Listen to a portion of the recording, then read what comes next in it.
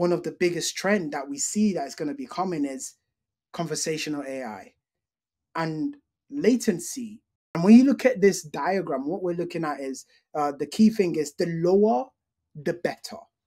And you might notice a spike here. Most databases need a warm-up period. I've not kept a warm-up function here for both of the databases, but we can imagine this is the warm-up for both of the database. And you can see that both Postgres and MongoDB has this spike. So MongoDB is in green and Postgres is in blue.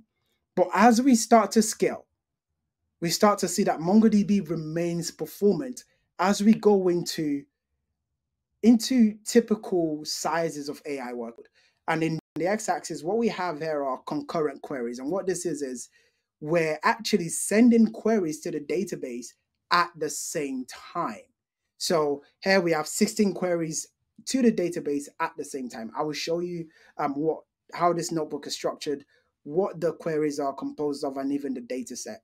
So the average latency, how quickly can I get my results back? Very important for AI applications, for Gen AI applications that are looking to be consumer facing, even enterprise application. And as we go into 2025, looking at conversational AI, latency is going to be top of mind for a lot of developers.